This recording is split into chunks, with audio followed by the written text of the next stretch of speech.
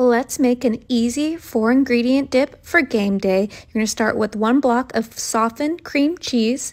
Then we're going to add 1 can of chili. You can use chili with or without beans.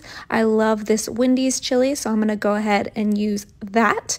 Once you have your chili spread out on top of your cream cheese, you're going to grab some green chilies. I'm using the diced canned ones, but you can use fresh. And we're going to go ahead and spread that into the chili. And then our last ingredient is going to be some Mexican 4 cheese. And I'm using this whole bag. It's not necessary. I just love cheese. We're going to pop this in the oven at 375 for about 25 minutes. And there you go. The best dip for game day. Grab your Tostitos or whatever chips and dig in. This is so good, you guys. You have to try it.